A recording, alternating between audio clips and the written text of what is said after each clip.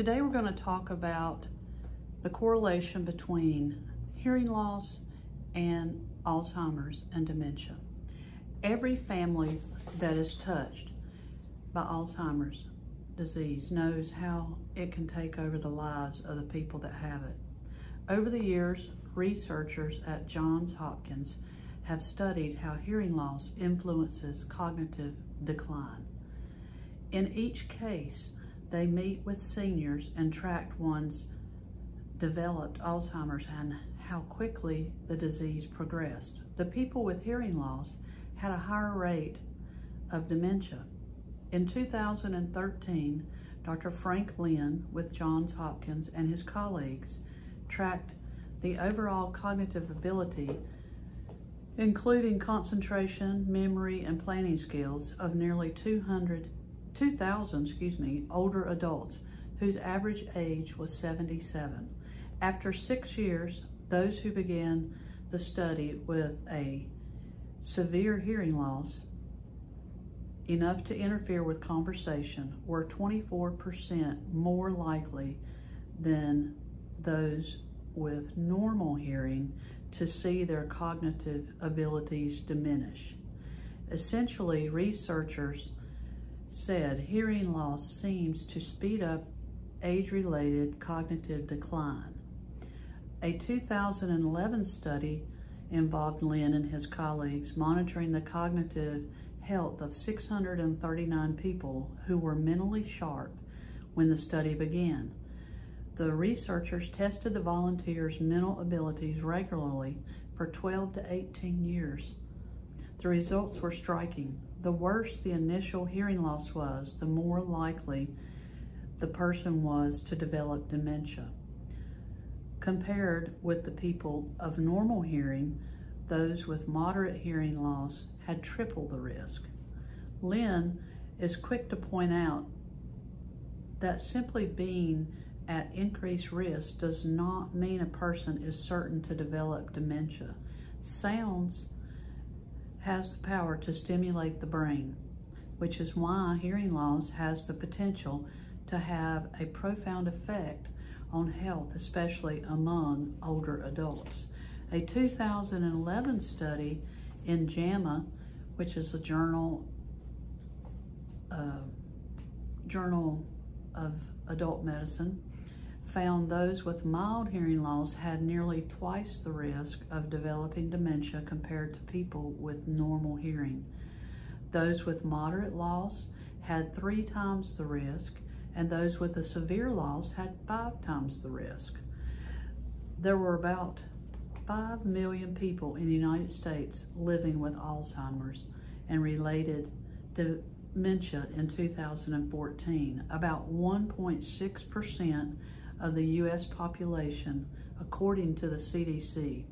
The number is expected to grow to 13.9 million, or roughly 3.3% of the population by the year 2060. Dr. Nicholas Reed, an audiologist at Johns Hopkins, stated that if you break down what hearing is, it is a major component in our ability to connect with the rest of the world. That's a pretty good statement right there. Let's listen to that again. Dr. Nicholas Reed states, our hearing is a major component in our ability to connect with the rest of the world. Reed's study is looking at the potential of hearing treatment to reduce cognitive decline in older adults. It's the kind of research that could make a difference in the quality of life older populations for generations to come. Reed says, while existing research hasn't definitely concluded whether hearing aids can help, he thinks many of us believe that most likely hearing care does help. Links between hearing and health. Hearing loss may contribute to a faster rate of atrophy in the brain. That statement is by Johns Hopkins. Hearing loss also contributes to social isolation. You may not want to be with people as much, and when you are, You may not engage in conversations as much as you once did. These factors contribute to dementia. As you walk, our hearing plays a part in our balance also. We discussed that a couple weeks ago. But as you walk, your ears pick up sounds or cues that help you with balance. Hearing mutes these important signals if you have a hearing loss. It also makes your brain work harder just to process the sounds. The subconscious multitasking may interfere with some of the mental processing needed to walk safely. Hearing and misconceptions that may hold you back from getting your hearing checked. Can hearing aids help with these risks? Absolutely. What we do know is that there is no downside to using hearing aids. They help most people who try them, and in those people, they can make a difference in the world, allowing people to re-engage with friends, family, and to be more involved again. The next question may come up, my hearing's not that bad. Hearing aid users wait an average of 10 years before getting help for hearing loss. During this time, communication with loved ones become more difficult, and isolation and health risk increase. The studies emphasize just how important it is to be proactive in addressing any hearing declines over time. Wearing hearing aid means I'm old. I'm not ready for that. It's not normal to feel worried about your hearing loss and want to hide it. There are a lot of people with hearing impairment that sit silently rather than joining in conversations and activities because they fear that hearing problems will make them seem helpless or less competent. The truth, connecting with others can help your brain stay younger and help you be more involved with life. Another question that might arise, I don't like the way hearing aids look. And hang on one second, because I want to show you how small they've gotten. You remember a long time ago, we had those real big honking hearing aids.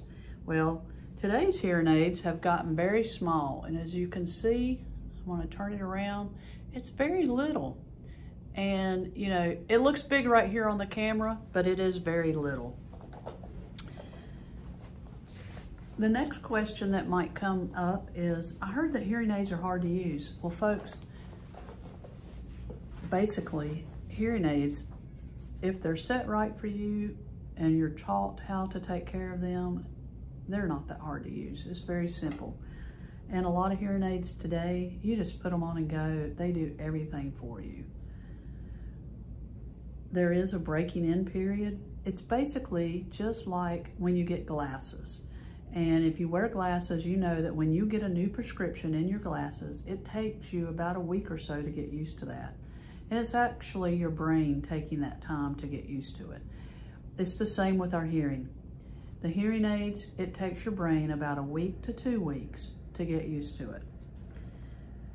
This allows time for your central auditory system and the brain to adjust to life with hearing sounds that it's forgotten.